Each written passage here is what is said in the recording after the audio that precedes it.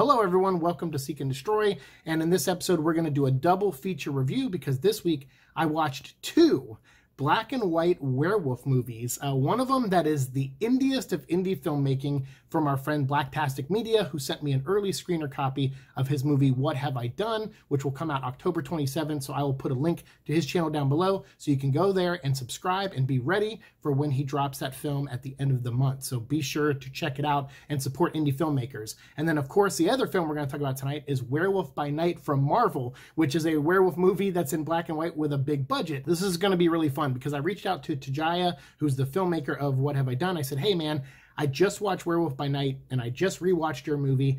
What would you say if I did a double feature? Maybe it'll get more eyes on the video. Maybe it'll get more eyes on your movie too.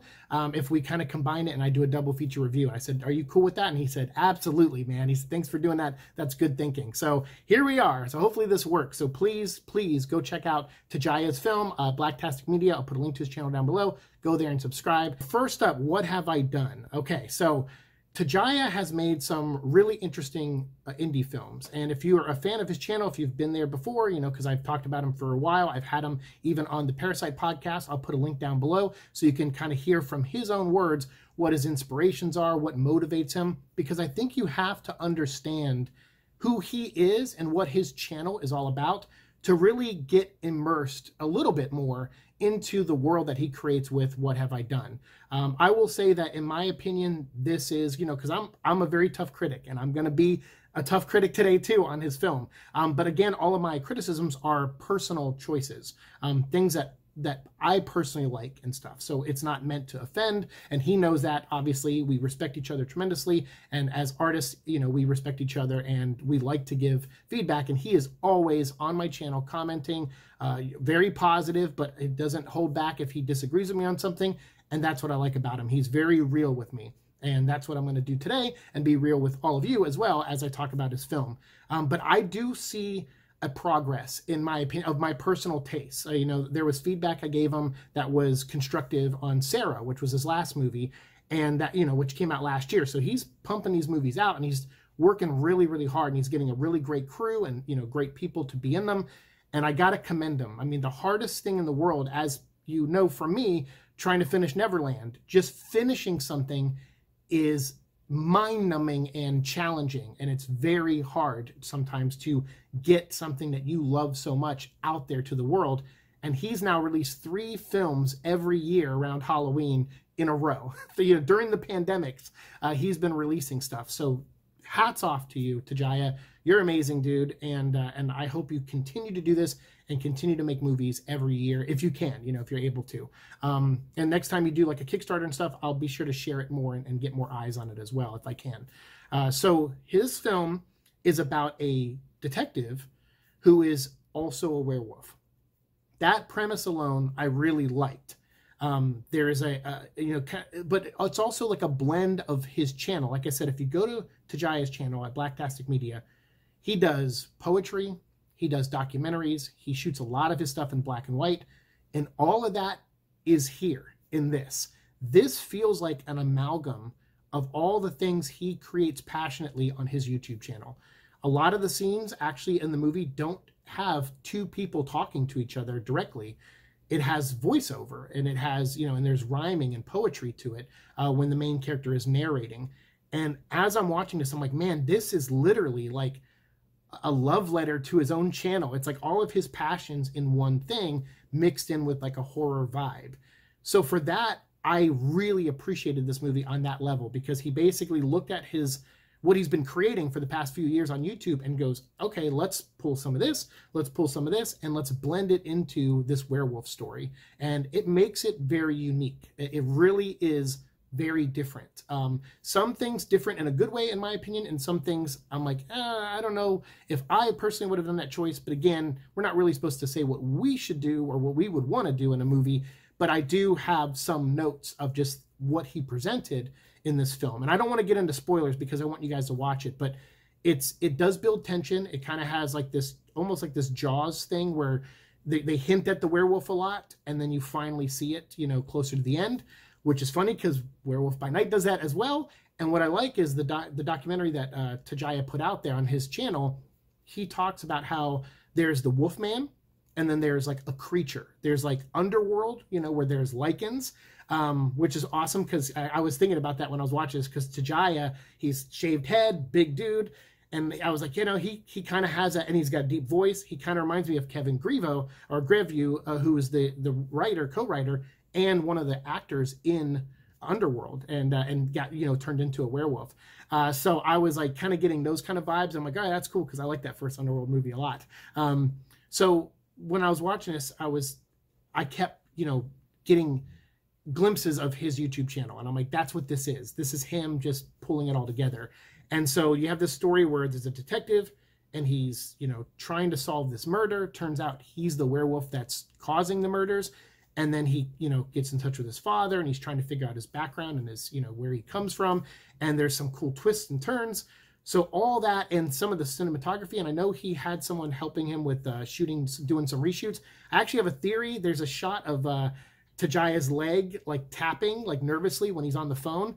And I was wondering if that was actually his leg, or if that was like a pickup shot. So Tajaya, let me know if you feel like giving away that secret or whatever. Because I was like, I wonder, is that his leg or is that someone else's leg?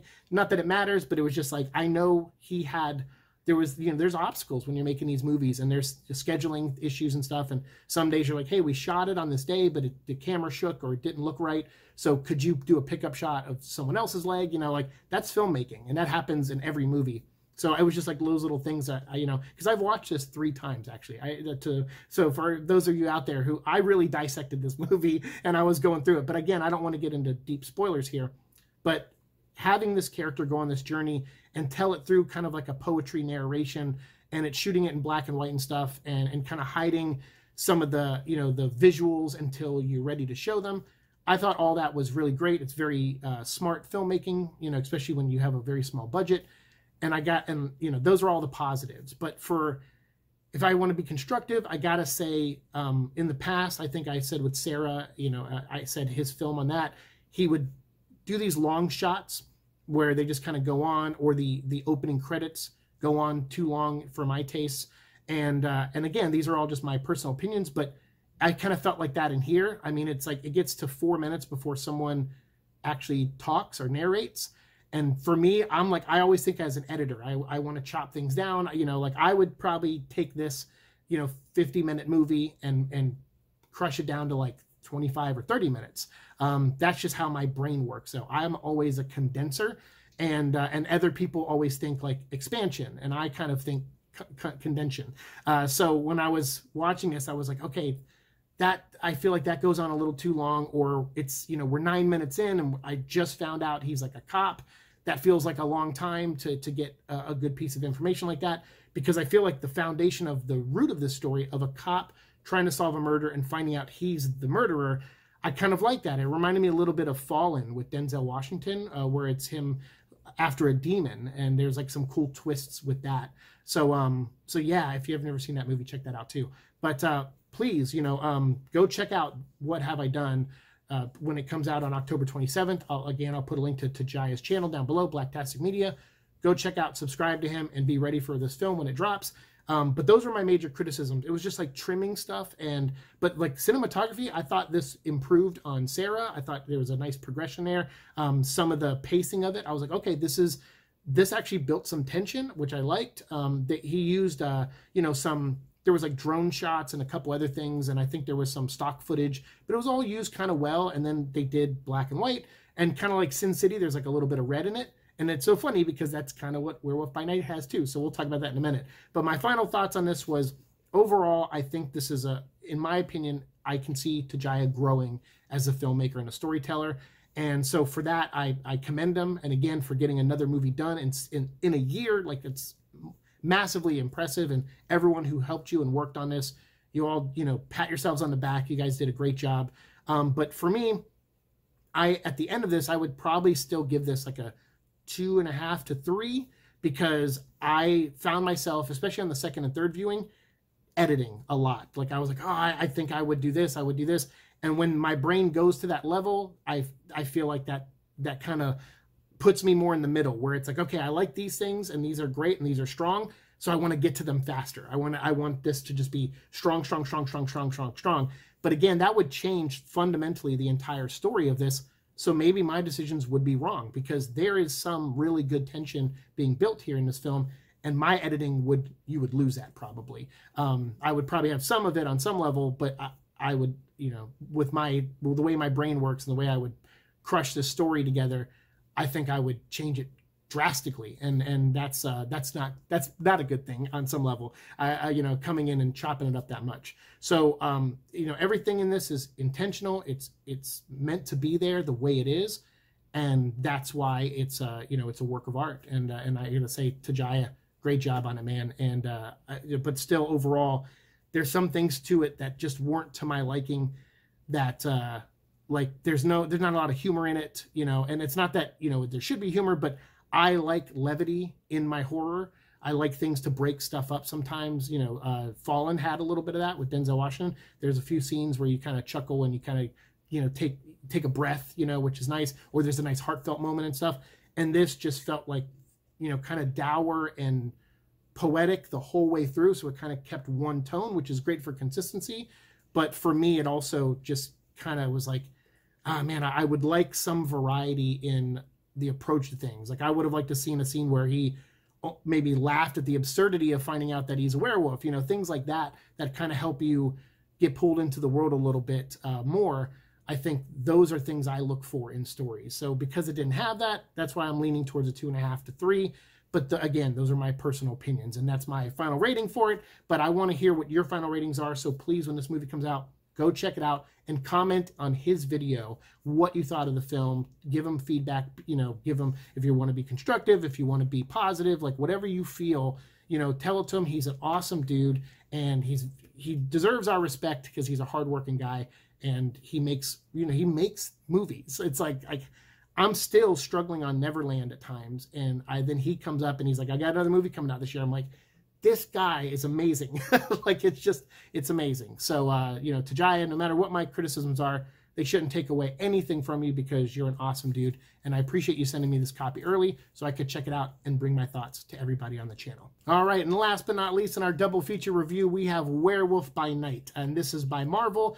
And this, I got to say, when I heard it was going to be made, I kind of was like, I don't know. It's, you know, it's going to be a 50-minute special, which is just so funny, the parallels. You know, Tajaya releases his film coming up soon on the 27th, and then 20 days before, which is today the 7th, Marvel releases a black and white with some red in it, werewolf story too. And they went the opposite route that Tajaya went. Tajaya went with a creature, like a lichen monster creature werewolf, like like American Werewolf in London or something. Whereas, you know, the Werewolf by Night goes with a wolfman, kind of like Teen Wolf or something like that. It's some movie from the 80s where you can still see the actor, you know, there, and then he's just got like hair growing out here and stuff like that. So it's more Wolfman style, which is cool too, like Universal Monsters.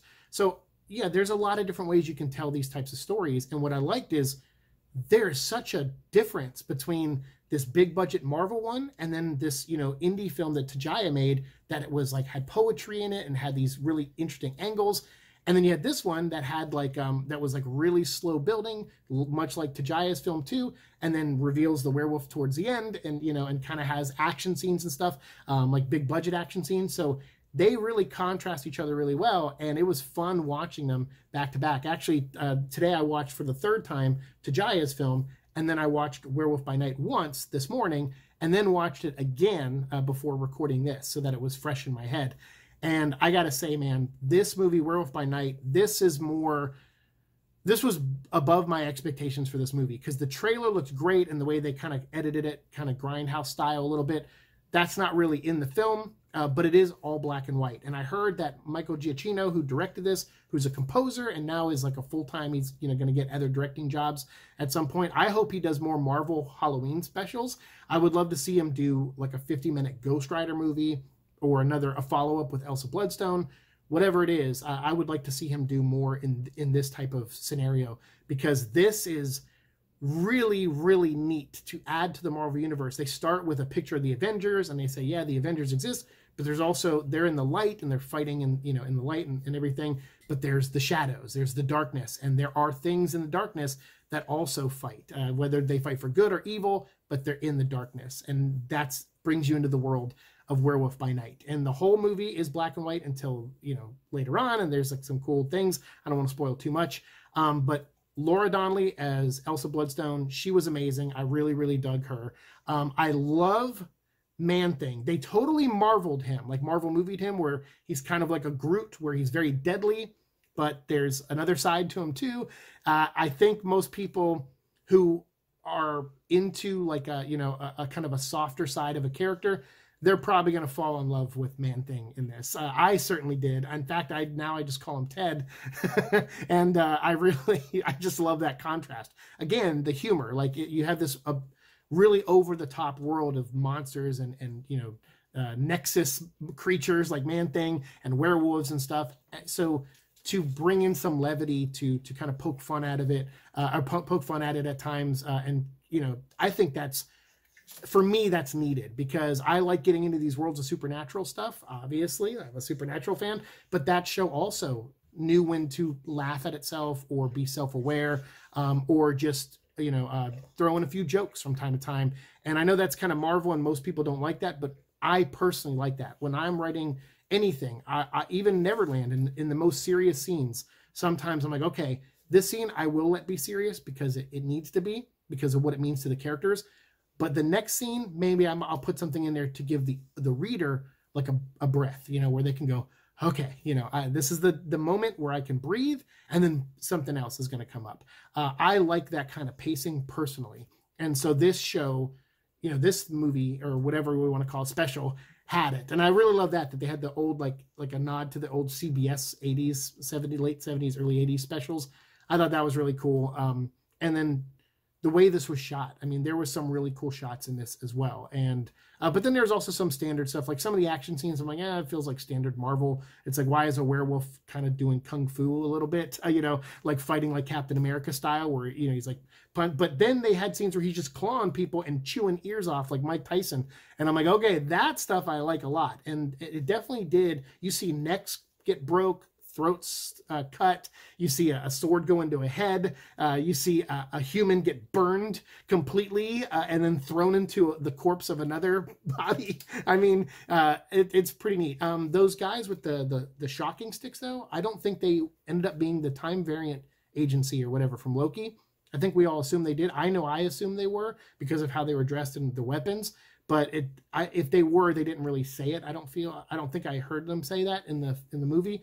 So I don't think they were tied to Loki or anything like that. I think they were just added security for this, you know, event, because they wanted to wrangle this monster into a maze and have all these hunters go hunt it in a way to try to win the Bloodstone. You know, like this ancient relic that can reveal monsters and bring them out. You know, if they hide like a werewolf and he's, you know, doesn't turn until the full moon, you could use the Bloodstone to turn him into a werewolf to prove that he's a monster. So there's things like that. So I liked it. They mentioned that Elsa Bloodstone was trained by somebody, not her father, but somebody else. And I was thinking about Blade, because we had talked about how Blade is going to be, there was a rumor that it was set in the past and it was going to be 100 years leading up to present day. And that's when this takes place, is present day, even though it's in black and white. It seems like it's taken present day. So I was, especially with some of the technology in there. So I was thinking about that. I was like, well, what if Blade he's the one who trained Elsa Bloodstone from her being a young lady up to the beginning of this story. I go, maybe I would like that. Because when I was thinking about that, I was like, I don't know about Blade being an older guy training his replacement. You know, I didn't really see that as like a positive, you know, for his first movie.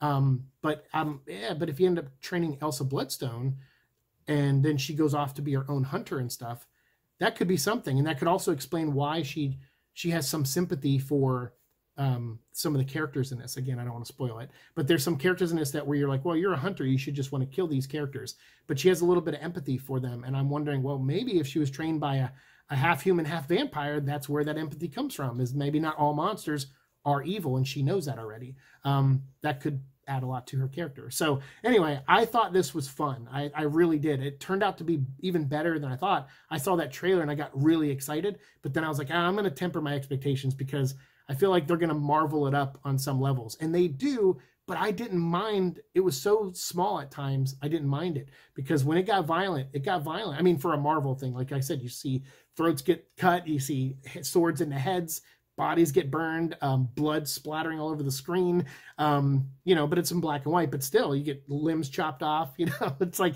there's a lot of stuff. An arrow shuts through someone's neck. I mean, there's some fun things in this, and I liked the balance of, you know, some humor, some Marvel superhero-ness, but and monsters. And I think it's a amazing first step into the supernatural side of Marvel, which is what I'm dying for. Like, I liked all the, you know, not all of them, but some of the Marvel movies leading up to Endgame and stuff like that. And since then, it's been like hit or miss mostly for me. I liked the beginning of WandaVision because I like black and white and kind of what they were doing with it, with the old sitcoms. And then I liked Loki and Moon Knight. And the rest, I'm just kind of like meh on, although What If was a lot of fun.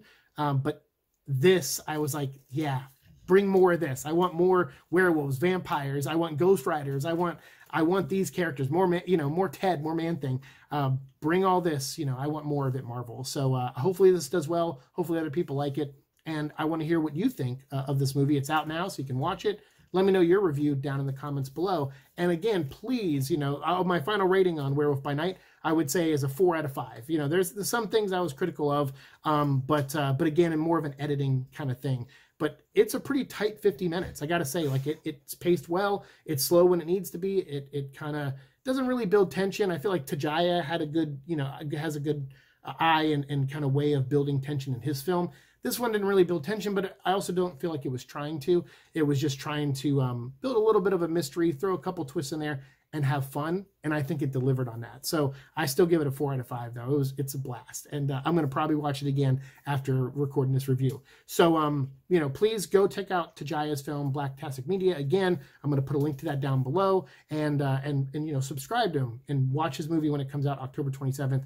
I can't say that enough. Please do. I'd love to hear your thoughts, but I want to read them in his comment section. So after you watch his film, you know, tell him what you think, and I'll go over there. I'll give thumbs up, and I'll try to reply to all your comments as well, because we got to support that guy. He's awesome. He's working hard, and so is this team. So go support indie films, and then while you're at it, you know, until Tajaya's film comes out, check out Werewolf by Night, and let me know what your thoughts on that are down below. Thanks so much for watching the show. As always, like, share, subscribe, and all that fun stuff. We'll see you in the future. Peace.